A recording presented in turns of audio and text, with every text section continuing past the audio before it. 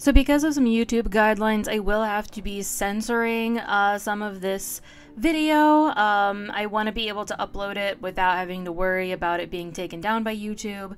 And so because of that, I will be putting some censors up in certain places during the video. But if you would like the uncensored version, I'm going to upload that to members only, as well as some like cut parts of this video. I recorded hours and hours worth of content for this video that had to be reduced down to something that was digestible in one sitting. So if you would like to see the uncensored version of this video, as well as any parts that were cut out, I'm going to be posting that to members only, probably sometime within the next couple of weeks. Hey guys, Sarah here. So this video is going to be about breeding corn snakes. It is breeding season, or coming up on it, for a lot of people, especially if you're in the northern hemisphere. And this is just an overview of how I go about breeding my corn snakes and what processes there are involved.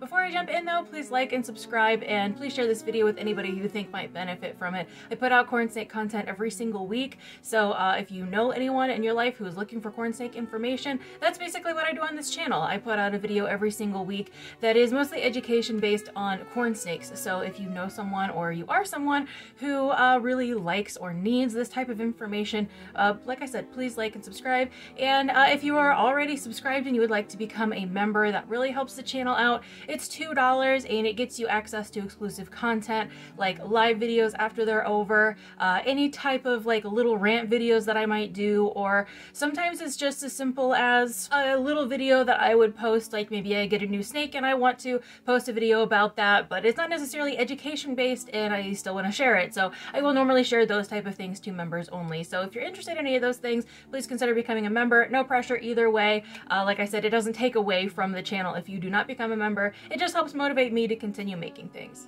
So this video is going to be a little bit like disjointed in compared to my other videos because it was filmed over a long period of time. It was filmed a little bit in the snake room, and some of the things I'm going to be going over here. I also want to give a bit of a disclaimer. This video is about breeding corn snakes, and you will be seeing some of those things. So if you're someone who's a little bit squeamish or anything like that, just remember this is for educational purposes only, and if that's not something that you really want to witness or see, this might be the time to click off the video, because that is what this video is about. So just keeping that in mind, and if you have young ones in the room, it might be a good video to maybe just tell them about later instead of having them watch it. Just keeping that in mind, I'm going to jump into the video. So the first step is actually planning out different breedings, and one of the most important things to do, obviously, is to know the difference between male and female. I have a video on how to tell that, and I will link it above for you guys. And I will be linking a lot of videos above probably in this video. If they don't all fit in the little card thing that shows up wherever it shows up, then I'll just put them down in the description, because there's a lot of different references that I just couldn't cover in this video. If I did, it would be super, super long. So just also mentioning, like, if there's anything that you need extra references to, those are going to be linked either above or below. So aside from just knowing male and female, what I like to do at least a few months in advance is decide which pairings I'm going to do, who's going to breed, who's not going to breed, and figure out what ultimately my goal is for this. If you're just a casual breeder and you don't really care too much about morphs, and maybe you just have a couple of pets, then you know, this part of the process may be a given for you. Maybe you just have one male and two females and that's all you plan to breed, or something like that.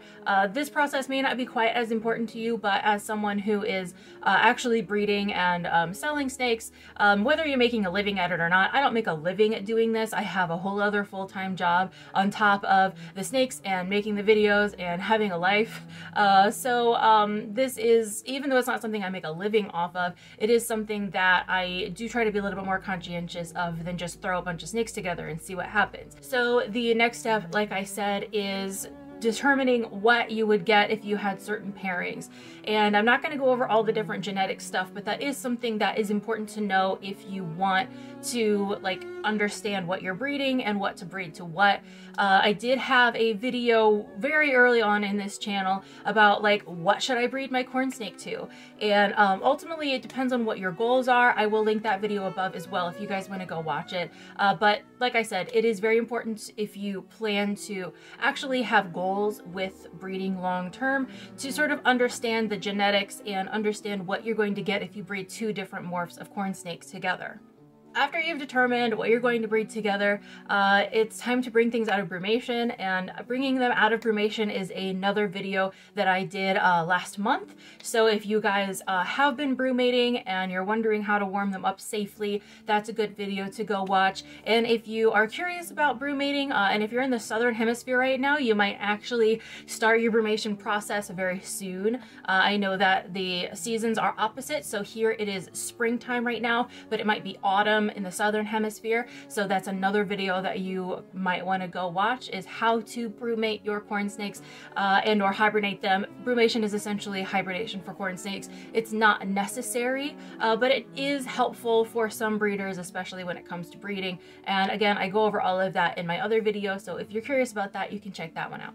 So after you have decided who you're going to breed to whom, and you have brought everybody out of brumation, then you want to wait until the female sheds. And if you do not brumate, you do kind of want to wait until the spring season, and after your female sheds, start introducing her to males. I did have a question on one of my former videos as to, like, if I don't brumate, how do I know when to pair the female with the male? And that's really the determining time, is let that female shed kind of in the springtime, and then she will start putting off pheromones. So I would let her shed, feed her a meal like the day she sheds or maybe even the day after, and then start introducing her to a male like within 24 to 48 hours of her having that meal. Especially if it was kind of a smaller meal, that might be a good idea. But females will put off more pheromones after they've eaten than like before they've eaten. So if they've shed and they haven't had a male might not be quite as interested in her. But if she has a meal and it's even partially digested, she's going to be putting off more pheromones, and the male will be more apt to want to breed to her. Yet another thing I forgot to mention in this video is that if you're having issues with the males being interested in the females or vice versa, you may want to add more humidity to the areas that your snakes are in. So whether it's individual enclosures or if you have just one room that all of your snakes are in. I have a sort of very large walk-in closet type of thing that my snakes are in, and I use ambient heat, and so I also have a humidifier that will humidify the entire room. But I would also, if you do not have that capability or don't want to humidify an entire room, you can just mist the female's enclosure and or male's enclosure with just room temperature water and raise that humidity level. That will also help them be more interested in breeding as well. Now I'm going to insert some clips of what I have done to breed corn snakes and my breeding process from this year. So you guys will be seeing some of that. The lighting isn't as good, the audio isn't as good, but you will get to see the actual process, and I will be able to explain things as they happen instead of just trying to explain them without showing anything to you. So moving on to that, again, this is one of those parts where if you do have children that you do not want to be seeing certain things, or if you're sensitive to animals potentially breeding with each other, then you may want to not watch this part of the video. Okay, so it is the 27th of February 2022, and we are working on starting breedings. I've had a few females that have shed and getting ready to actually breed them, and I have had a lot of trouble deciding which males are going to go with which females this year, but I think I finally settled on a decision, and I'm going to let you know what pairs I have together right now. Sometimes I like to put them in these little separate containers. They're not locked. They kind of look like they are, but they're not. This is Miranda Ultramel Ocatee, and that's Nectarine, who's a Halo Snow Ocatee. She is also a het Anery, so we very well, oops, nope, please do not. We should get some Halo Snows and some nice reverse Ocatees and stuff. Hey girl, how you doing? All right, I'm gonna close this so I can put her back in. Here's another pair that hasn't locked yet. This is the female, this is Marigold, and that is Frangipani, the male. They are siblings. I wasn't going to pair siblings this year, but if we're going to have our Halo and Greenblatch Snows, this is going to be the best way to do that. I don't have another good male for her. I'm working on trying to get some Halos that are not related, especially males, or just Halos in general that are not related, so that I can actually, like, put some new blood into these lines. But yeah, these two are in here. She may not be ready yet. She had a shed immediately after she came out of brumation. They've had 3 meals since coming out of brumation. And so since she hasn't had that like official post-brumation shed, she may not be ready, and I'm probably going to separate them if they don't lock within the next few minutes. This is the was sold as a Ghost Blood Red Motley, but definitely isn't a Ghost Blood Red Motley female, Francesca. I put her with Casanova last year because they were both supposed to be Ghost Blood Red Motleys, but whole thing, I'm not going to go over it right now. But this is Giovanni, the male that I hope to put her to. He's the only male that I have that is known homozygous hypo. Actually, he's hypo in strawberry, but since they're allelic, it's fine. But it's really just to find out if the female is actually a hypo type at all. I don't really know. Like, she definitely looks like a hypo type. She doesn't look like a typical Anne-Marie Motley. But I don't have any other males to help prove a homozygous hypo or lack thereof. Casanova is possibly het hypo, but that's also really complicated, so yeah, I don't really know. But this is Giovanni. He's an ultramale Anne-Marie hypoberry Motley. I know he doesn't look Motley, but he's up from Tequila Sunrise lines, and sometimes they're Motleys.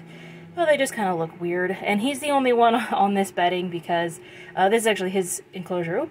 He is afraid of everything. I don't even know if he's ever going to breed, but that's okay. But yeah, this bedding is to make him more comfortable because otherwise he is just the most uncomfortable snake. He cannot live on paper, and that's okay. You know, part of my job as a breeder is to try to make all of my snakes happy and healthy, and if that means using a certain kind of bedding, then that's also fine. But yeah, I'm hoping that they decide to breed. If not, she will go to Casanova again this year, and I'll just have to get a different hypo male for her. Yeah, he's terrified. He's terrified. In here we have Casanova, who's the male on top here. He was sold as a Ghost Blood Red Motley, but is not a Ghost Blood Red Motley male. We don't know what he is. And I haven't named this big redcoat Anne-Marie girl yet, but they are very fond of each other. I had them together briefly last night, and they might have locked. I didn't see it, but I saw some, like, you know, remaining evidence. So we'll see. I'm really only expecting Anne-Maries, but a lot of redcoat Anne-Maries do come from like Coral Ghost lines. He is het A-mal, so we'll find out if she's het A-mal. He's obviously Motley. We'll find out if she's het Motley. And yeah, I don't know. We might even find out if she's het hypo. He might have produced a hypo offspring last year, so we'll see. This is kind of a, don't really have a plan, just like which male seemed to be the best for this female, and this was it. So I guess we'll see. Another pair that I'm trying out. The big girl is Empanada, and that is actually her son Ingot. He might not be breeding age, but she also has not had a shed since coming out of brumation. This is just like introducing pairs to see if anything happens type of thing, and it looks like they're not super interested right now, but we'll see. He is not the ideal male for her, but I did not want to breed her to Gelato. Again, I wanted to try her son and see if we can possibly get Golden out of this line, because she's possibly het Golden, and Gelato was too, but it's a long story. I'm just trying to see what we can do here, so I thought I'd breed her to a son instead of a sibling this year and see what we can get. As usual, Casanova seems to be getting the job done. You can see that they are considering locking. We might have a lock. Maybe? I don't want to like disturb them too much. So there you go, guys. First lock happening on the 27th of February, 2022. This is over in the snows. Might have a first or a second lock happening. Can't really tell, but it looks like it. Looks like we have lock number 2 also happening same day. There they are. And we appear to be locked. So there we go. Alright, I'm going to leave them alone. And as mentioned with this pair, she's not super interested. He's interested, but he probably also smells the other females that are ovulating, so we're just going to try this again in about a week as well. So now that we've had 2 breedings, give them a lay box. Just make sure they have fresh food and water, and pretty much just wait. Like, that's what we're playing, the waiting game with these females now. and it's really nice that we got two at the same day. I don't want to say I don't typically, because I do introduce them on the same days, usually like this. I'll take all the pairs that I want to pair and put them together for 10 to 15 minutes. If I don't like get any locks, then I just put them back and wait another week. You typically should probably wait until the female sheds.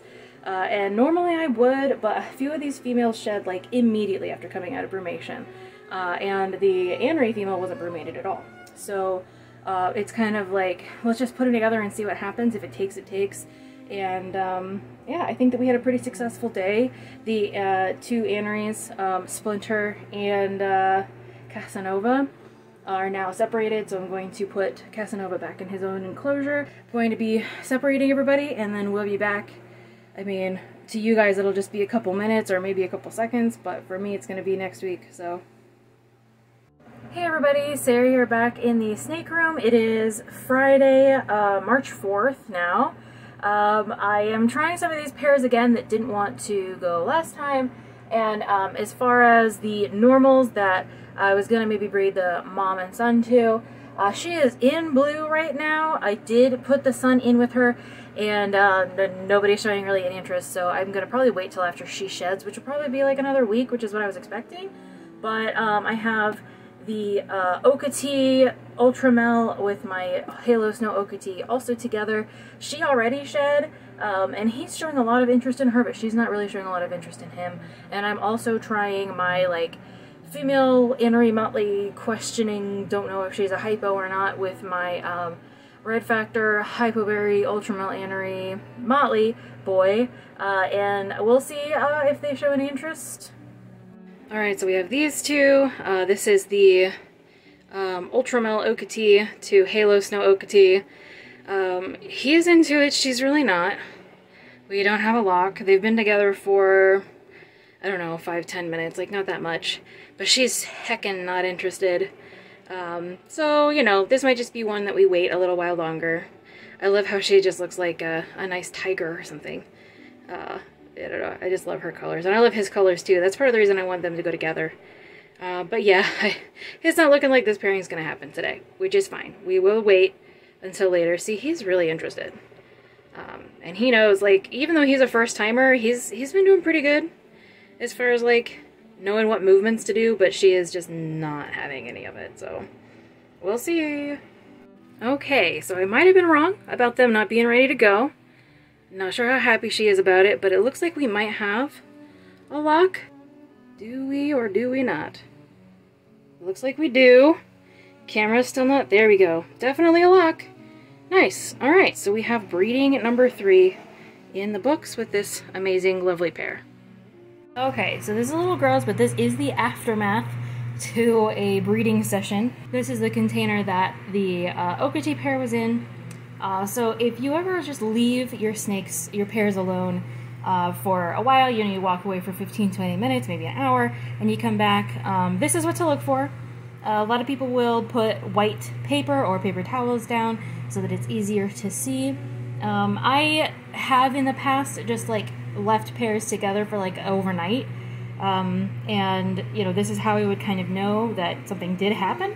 So that's kind of what to look for. You can imagine what that is. It came from the mail, if anybody wants to know. I'm trying to remain YouTube friendly, so you know, this is for educational purposes only. If you're planning on breeding your snakes and you don't see them locked, but you see this, there's still a good chance that breeding happened. So we do have some proper chasing going on. This like sort of chasing running is natural, so I know a lot of people have been like, but it seems like he's putting way too much pressure on her or whatever. Like, this is the natural mating dance. Yes, it's natural for her to run and for him to chase, and then if she finds that he's willing, she will lift up her tail and let him do his thing. You know, there's no such thing as snakes not being willing to participate. If a female does not want to lift up her tail, then she will not lift up her tail.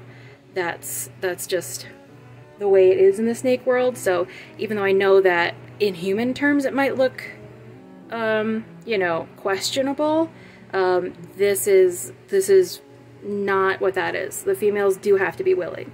We do have tails. Oh, nope, we don't have tails anymore. I was gonna say, for a second, the tails were close to each other back there, but she quickly moved. This is the male, by the way, right here. Female head is over there. My camera is not loving focusing through these containers. Doing my best here.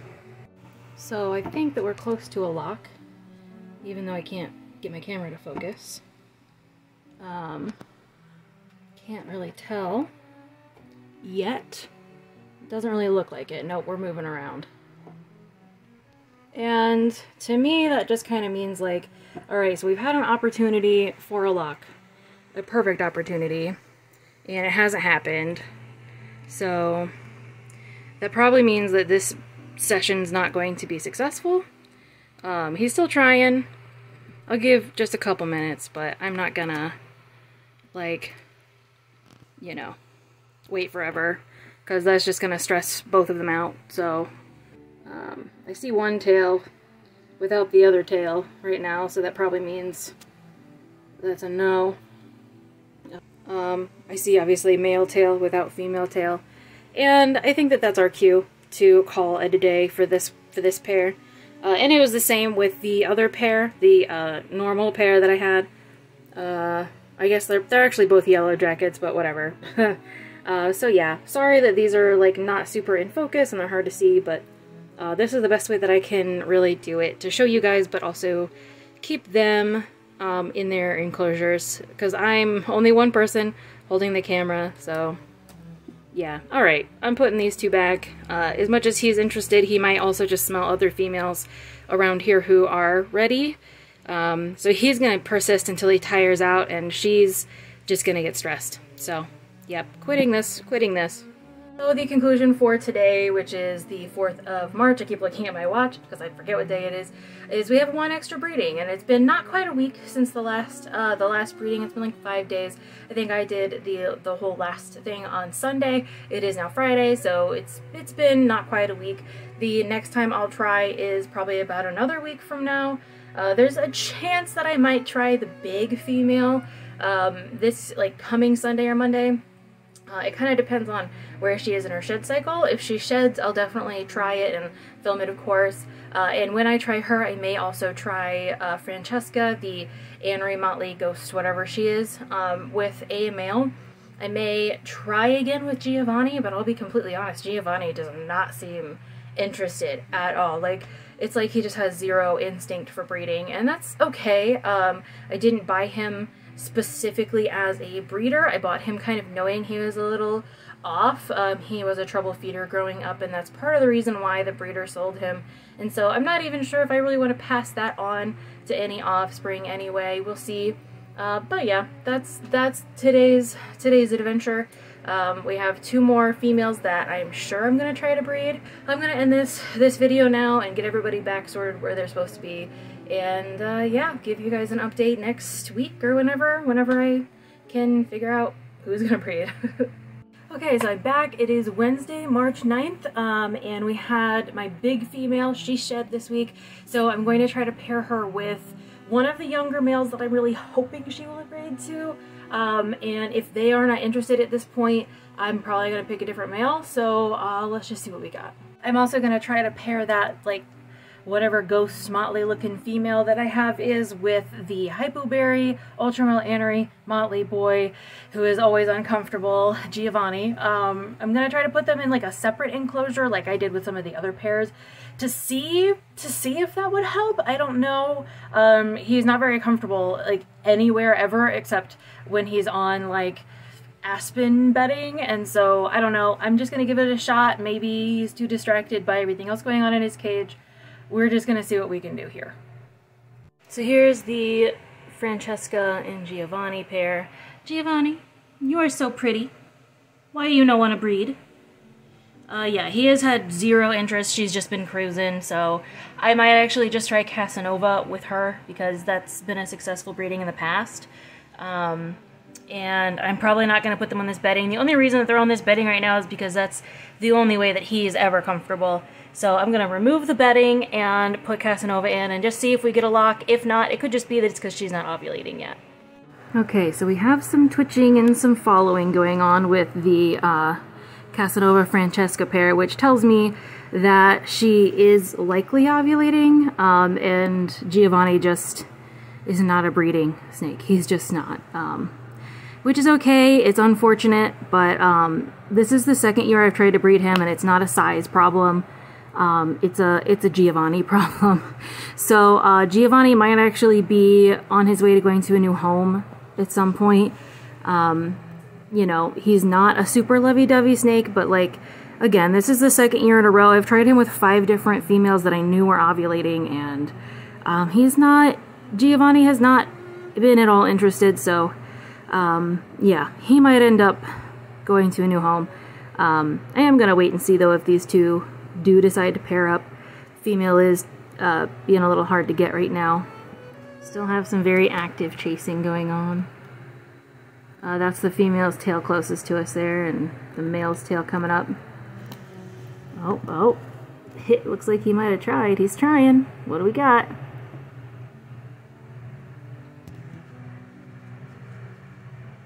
Do we have a pairing?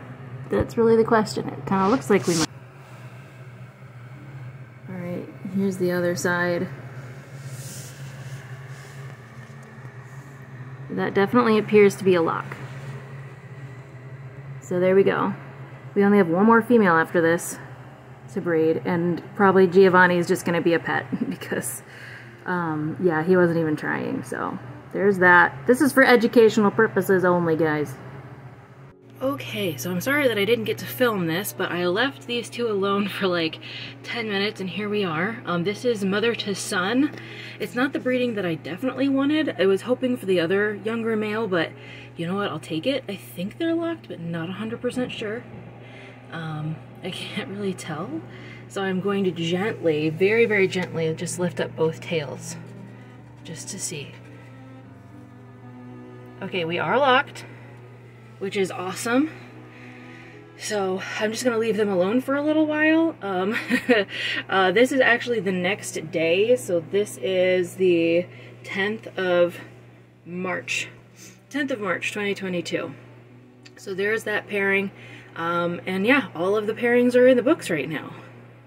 One thing that I wanted to mention that I didn't mention before is that sometimes I will leave pairs just together to breed, which is kind of what happened with this pair of the normals, the mother and son pair.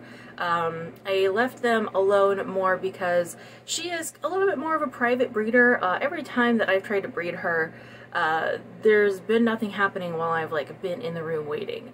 And I don't know if it's because she's very focused on me, but it's been that way. Like, I guess I thought it was the other male. So I've been breeding her to a sibling for a few years now, and I thought that it was probably him that was the holdout, and he was the one who was very private, but it might just be her because she has never really, she's never like actively been like receptive when I've been in the room. So I put the male in with her and walked away for 5-10 minutes, and when I came back, as you could see, they were locked. So as much as I wish that I could have recorded all of that for you, I recorded a couple locks for you guys, so it's not like you didn't get to see, you know, any of the action, or at least the process is kind of the main goal of this whole video, is so that you guys can see the process.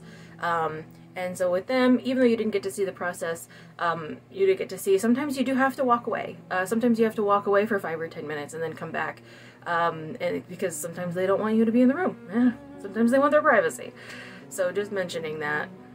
One thing that I forgot to mention when I was recording this video is that sometimes corn snakes will have a sort of love bite as they are breeding. Sometimes the male will bite the female, and usually this is just to hold on because a lot of times the females are very mobile.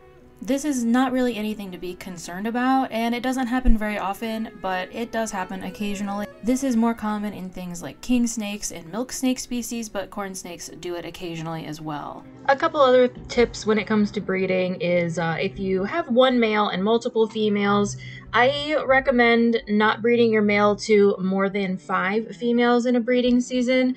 Some people even limit it to 3 instead of 5. There's only so much really that the male can do, and especially if you're someone who wants to pair each pair multiple times, that kind of decreases the number of potential fertile eggs that you will get if you continue to try to breed a male to so many different females. So if you are breeding a male to 2 females, and let's say you want to pair them each 3 times, he's pretty much going to be depleted at that point. So just kind of be aware of what your males are and are not capable of. I also wanted to mention these sibling breedings and any other related breedings. This is not as critical in corn snakes as it is in other types of animals like mammals and things.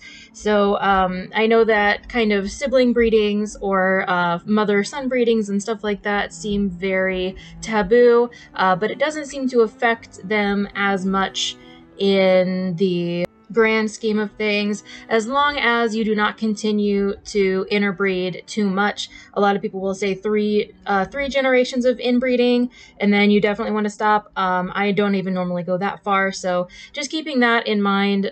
Breeding siblings and things like that is how we tease out these recessive gene mutations.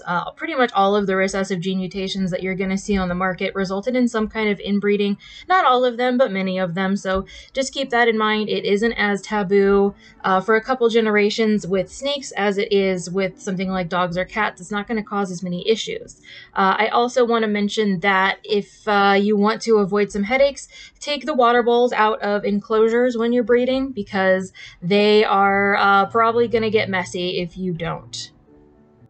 So I'm going to give a brief overview of all of that. Essentially, after the female sheds, you introduce the male to her. It doesn't really matter if you put the male in with the female or the female in with the male, or if you put them in a separate enclosure. Sometimes I will put them in completely separate enclosures just because it's easier for me to keep track of them, but typically I prefer to put the female into the male's cage. I didn't do that in this video just for the sake of the video, and it obviously didn't matter that much. Now, a few people do ask me about ages and sizes for breeding. We go through the rule of 3s for females. So 3 years old, 3 feet long, 300 grams.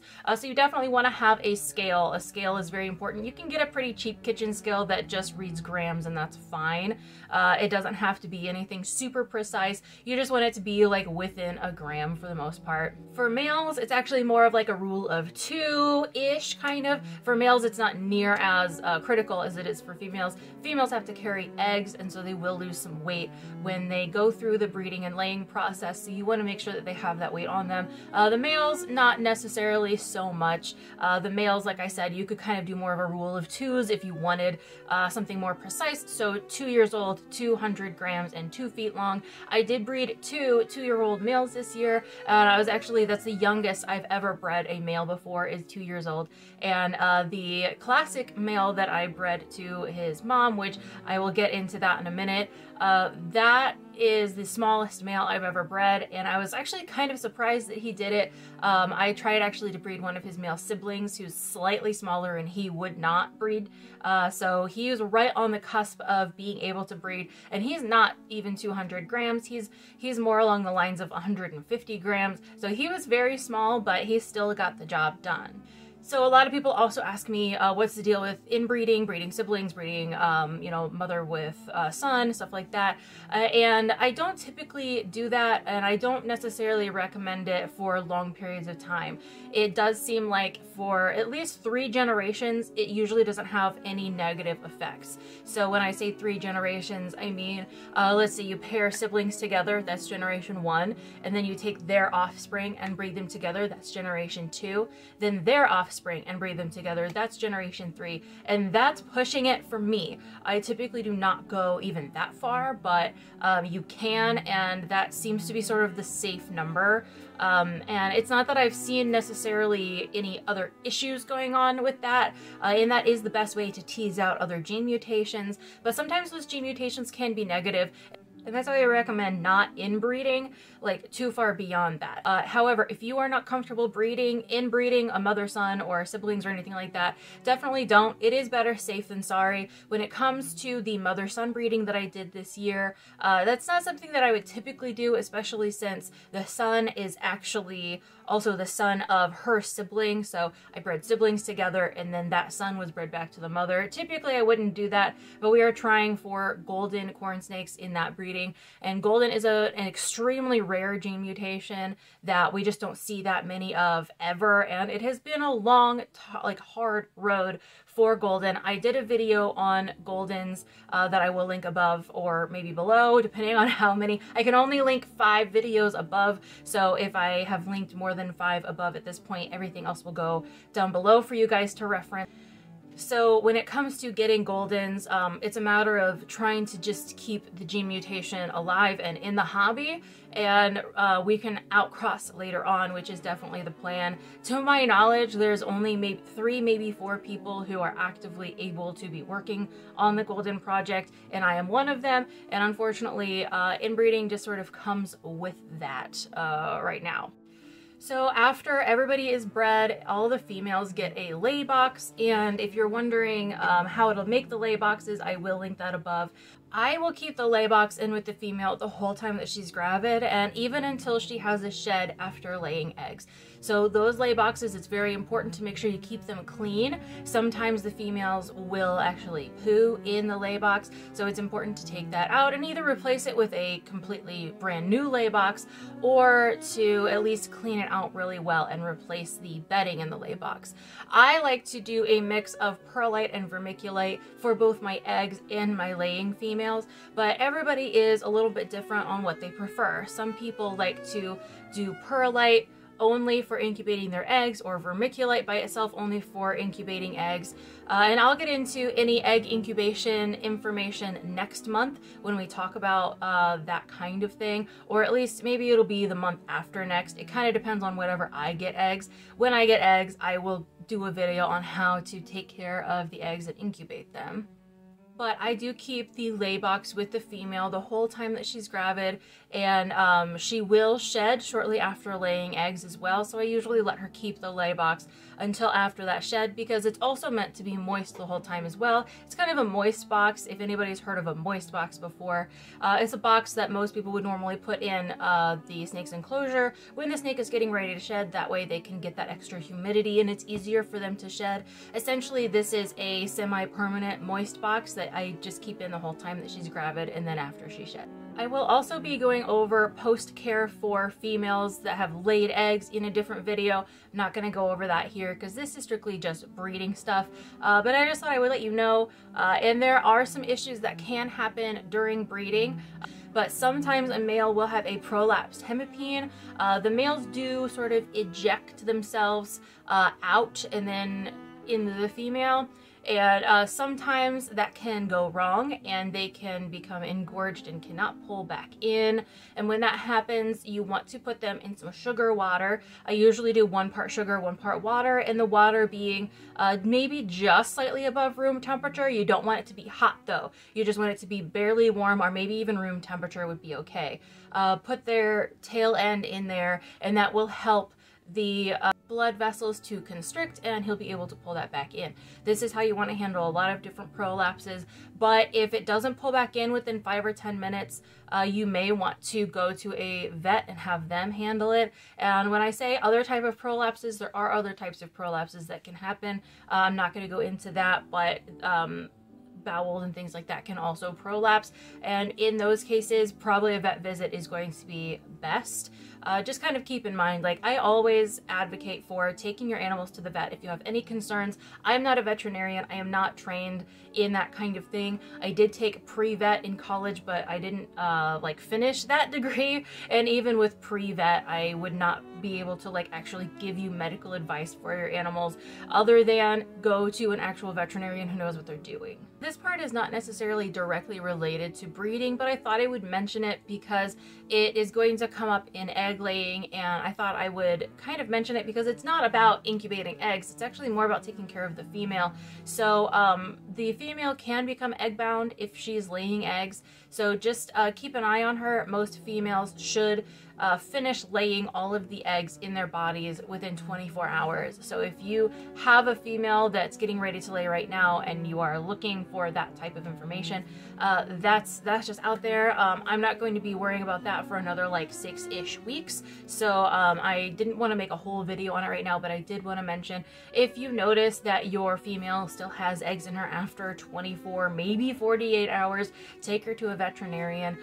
Don't try to do things yourself unless you are trained in medical stuff. There are videos on the internet where it shows you how to aspirate eggs, and essentially what that means is you would take a syringe, literally insert it into your snake and pull out the egg's contents so that the egg is smaller and easier for your snake to pass. That is something that is a possibility, but I don't recommend doing that unless you are trained in doing that. I also don't recommend moving the egg around or trying to push it out yourself. A lot of times eggs will get stuck in females, and trying to move them around yourself will actually rip the inside of the uterus, and it can cause her to hemorrhage and potentially pass away. So I highly recommend taking your snake to the vet if you notice any egg binding. Like I said, any kind of medical concern, just take your animal to the vet. And if you can't afford the vet, you can't afford the pet. I know that that's not something that a lot of people want to hear, but that is a huge thing. And that's one big reason that I would say, make sure you definitely want to breed your corn snakes. Make sure you actually want to do this, because there are health risks involved for both the male and the female, more the female than the male, but again, there are health risks for the male as well. So just make sure that you are prepared financially to take any animals to the vet that might have a problem. So whether it's a prolapsed hemipene or whether it's an egg-bound female, you want to make sure that you do have the money and the ability to take your animals to the vet, even if it's an emergency vet. That's going to be it for this video. I hope that it helped. I hope that you got all the information that you needed. I'm sorry that it seemed a little disjointed, but I wanted a lot of this to be sort of more or less live, even though this is not like a live video. I wanted you guys to be able to actually see the process that I go through. Either way, enough of me rambling. I really hope that you enjoyed this video, and if you have any questions, please feel free to leave them in the comments. And if I did miss anything, I'm happy to answer those questions in a future video. In fact, next month's video, since I probably won't have eggs by then, next month's video around this time will probably be a Q&A where I go through all of the comments on all the videos for the last few months and just answer those questions in a video for you guys so that everybody can get that. So if you do have questions, even if they aren't related to breeding corn snakes, if you have questions, feel free to leave them under this video and they will probably be featured in a Q&A next month. And I will also be answering the questions in the comments as well. So if you leave a comment, don't feel like it's going to be a whole month before you get it answered. It will honestly probably get answered within a day or two, at least as a reply on your comment. So thank you for watching. I will see you in the next video, which is going to be the Ultra Morph deep dive, which is one I'm really, really excited about because Ultra is probably one of my favorite gene mutations out there. So very excited about that. Thank you for watching. I'll see you then.